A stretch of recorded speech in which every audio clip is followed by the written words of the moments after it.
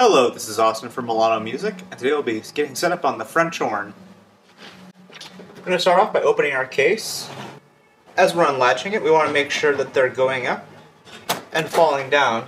This way, the instrument is on the proper side when the case opens up. On your case, if you're having a hard time remembering which part is the top of your case, luckily, both Milanos places a bumper sticker on the top of the case. But you'll also notice that the manufacturer will also put their information on the top of the case as well. As we pick this up, we want to make sure we're picking up from the outer ring, so that way we're not grabbing any moving parts as we pick this up. On our French horn, we have a few main parts. The first one is going to be our valves, or our rotors. And here we have our first, our second, and our third valves. And if you have a double French horn, you'll also have on your thumb the B-flat trigger as well.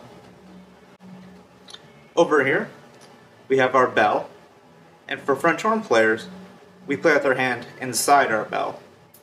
On your French horn, you will have a bunch of tuning slides. Here's going to be your first tuning slide, your second tuning slide, and your third tuning slide. If you have a double French horn, with these, you'll have a second set of tuning slides behind. On the other side of the instrument, you will have a main tuning slide. This is what you'll use for tuning in your band or orchestra. And if you have a double horn, you'll also have your B-flat tuning slide as well. So for inserting our mouthpiece into the instrument, we want to gently place the mouthpiece in and give it a light quarter twist. We want to avoid any kind of banging or applying force on top. And then to remove the mouthpiece, it's simply a quarter turn the opposite way and lifting it out. Without the horn, we're going to start working on our first sounds, and that's going to be on our mouthpiece.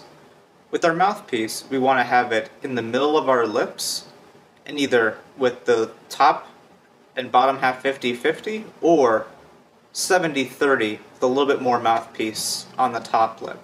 With our lips, we want to go somewhere between a sour, puckered look and a kissing face. And in between there, that's going to help us get that buzzing sound come out of our mouthpiece.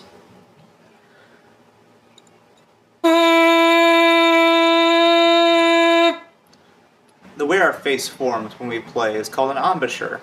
And how we form a proper embouchure for playing the French horn is we want to make sure we have tight corners and our lips are pulled so that we'll be able to create a buzz. If you're having any issues getting your first buzz to happen, maybe try tightening your corners more, so that way it pulls your lips back if they're too loose at the moment. So we maybe over-exaggerate it by giving a bit of a smile.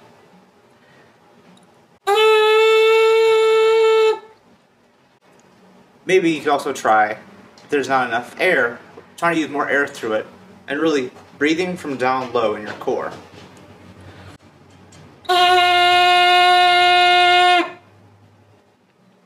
Alright, so when it comes to properly holding your French horn, there's a couple things we need to cover. First of all, with our left hand, we want to make sure to have a nice curved fingers.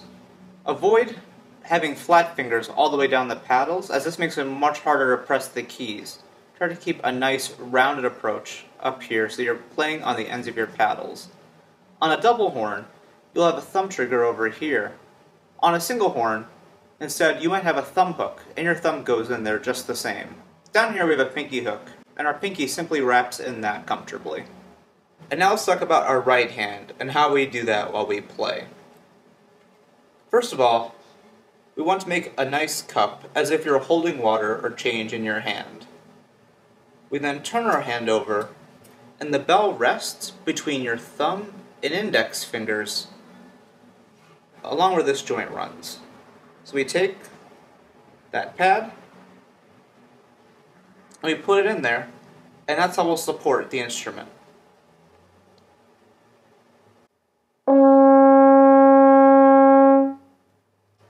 Now, a couple of things we want to watch out for is if we try to play it with our hand the opposite way around, with the palm side facing front.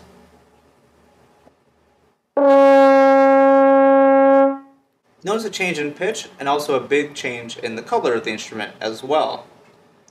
Going back to the correct way, let's say we cup too much and our wrist is what we call breaks, or it doesn't keep a straight line with our arm. This is the sound we get with that.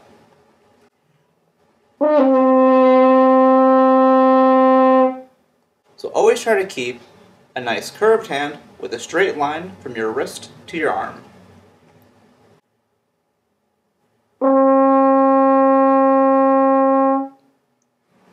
Let's look at different ways we can hold the horn and be comfortable, both on the leg and off the leg. One thing we want to make sure that we have is, as we're sitting comfortably, the mouthpiece should come to us and not the other way around. If our instrument's up here, we do not want to go and find the mouthpiece.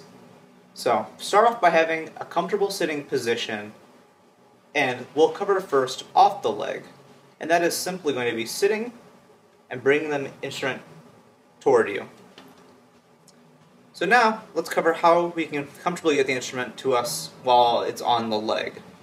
So if it's on our leg, right now this might seem too low. I can start by tilting the instrument up, and I find a great height. But let's say we're a different height, or we have an odd-sized chair, we can use the position of this leg to help raise and lower the instrument as well. So if I bring my leg farther back, I can lower my leg, and if I was someone shorter, I can now drop how high that instrument is. Let's say I wanted the instrument down at a lower height. Same kind of thing, I can bring that leg back up, and it brings the instrument up to me at a higher height. If you've been able to get that first sound on the mouthpiece, let's move on to getting the sound on the horn.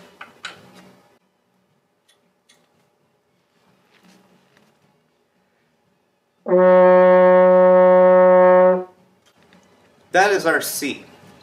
That's one of the most common notes we'll see on the instrument in our books. One more time.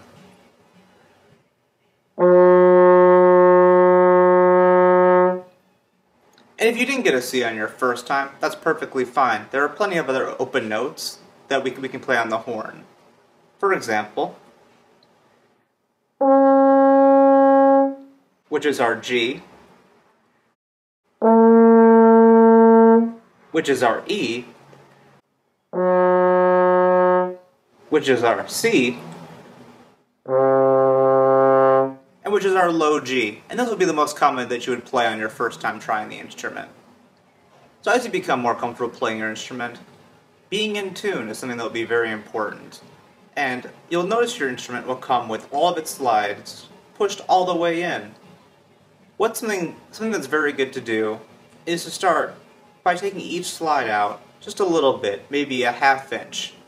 That way, the instrument is built to be in tune with just a little bit of the slide open, and we want to avoid playing with our slides all the way in for an extended period of time, as that's going to tend to make us want to play sharp consistently.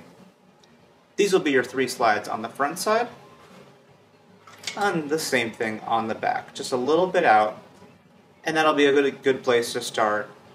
And as you learn more about how to tune your instrument, you can go further in depth. After the end of a long day of playing, you'll notice a good amount of condensation in your instrument, and it's important to empty that out before you put your instrument away for the day. Luckily, we have water keys, and these allow us to empty the condensation out of the instrument. A great way to empty these out is to press them and then blow air through the instrument. A nice trick is to put your lips a little bit on the outside of the mouthpiece to avoid making sounds while doing this. Now, as the horn has a lot of slides and a lot of curves, sometimes that one water key won't be enough. A nice trick is going to be taking our horn and slowly moving it in front of our body. This allows the water to cycle through the instrument. After a couple turns around, we can hold it with the bell side up and the valve side down. We can wiggle our valves a little bit, making sure all of that water can get down in there And what we like to do is then hold that third key as we do one more turn. Then we can let it go. Continue one more turn. And what you might see is some water coming out of your bell onto the floor. So just watch out and make sure it's not on your friend or on your clothes. Finally, a lot of the condensation should be built up in these third keys over here. And with our third one, we just want to make sure to get a nice rotation on it, get all of it out. Now, be a good time to blow air through, and then hold your valves down. If you still hear any pops of water, try to see, is it when none of your valves are pressed down? Because that's going to be somewhere in the tubing, either with your water key, or by taking a few more turns with the instrument to empty it out of the bell. If the popping only occurs when one of the keys is pressed down, then the water is collected in one of these pipes, and you can press your valve down as you pull them out to empty that out. Alright, and now that you've emptied the condensation out of your instrument, let's safely put it away for the day. We're going to start by taking a nice quarter twist on the mouthpiece and taking it out nice and softly and placing it in our case. Ideally, you'll notice this one already has its mouthpiece in. We want to put our mouthpiece in the hole provided so that way it doesn't move around in the case. Next, we're going to pick up our instrument and again, we want to hold it by the outer rings so we're not grabbing any slides that will be moving. We place it down nice and carefully, starting bell side in, and then rotating the rest of it through until it is nicely snug and fit without any parts sticking out of the case. We then will close our case and make sure you have all of the latches